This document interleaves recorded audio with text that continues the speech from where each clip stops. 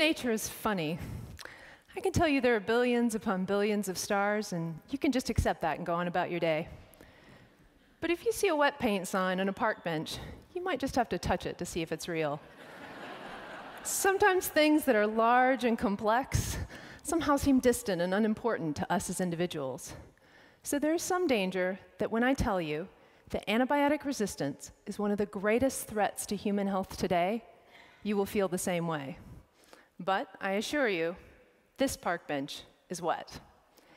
In fact, just one resistant bug, MRSA, kills more Americans each year than homicides, HIV/AIDS, Parkinson's, and emphysema combined.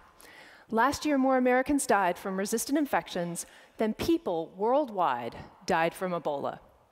And unless things change, by 2050, resistant infections will kill more people than cancer.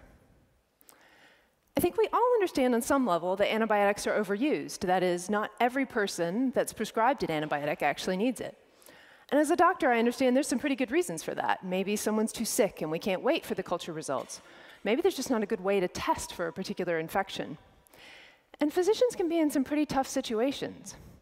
Imagine sitting across from a family that's just been up all night with a screaming toddler.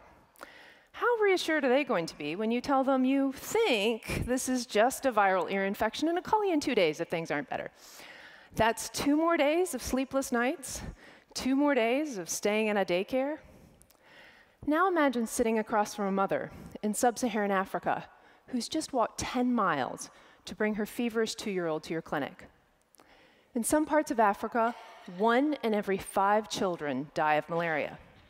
So even if you think this little one doesn't have malaria, how confident do you need to be before you don't treat for it anyway?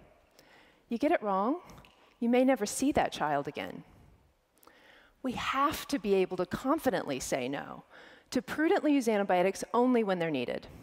It's clear that if we had fast, easy to use, reliable diagnostic devices that both healthcare providers and families trust, we could reduce unnecessary antibiotic use. So what's the answer? Well, it turns out many microbes, the same bacteria, fungi, and parasites that cause infections, can make smells, just like flowers and fruits. And the flavor and fragrance industry already uses fancy high-tech machines called mass spectrometers to identify the compounds that confer the typical characteristics of our favorite foods, drinks, and cosmetics. That is, we understand on a chemical basis why an orange smells like an orange and a lemon smells like a lemon. I believe we can use the same flavor-sniffing technology to figure out, for example, what pneumonia or strep throat smells like.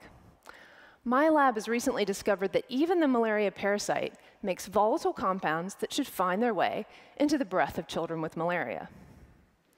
Unfortunately, fancy mass spectrometers are too large and complicated for use in a doctor's office. But once you know what you're looking for, the devices get smaller and smaller. Electronic nose technology is already here and is already small enough to fit in your pocket. This tiny thing, and others like it, are already sold to consumers to help people know if they've had too much to drink. Technology is here. All we need to do is tune the sensors to detect infections rather than alcohol. My lab is beginning clinical trials in Africa to identify compounds that are only present in the breath of children with malaria.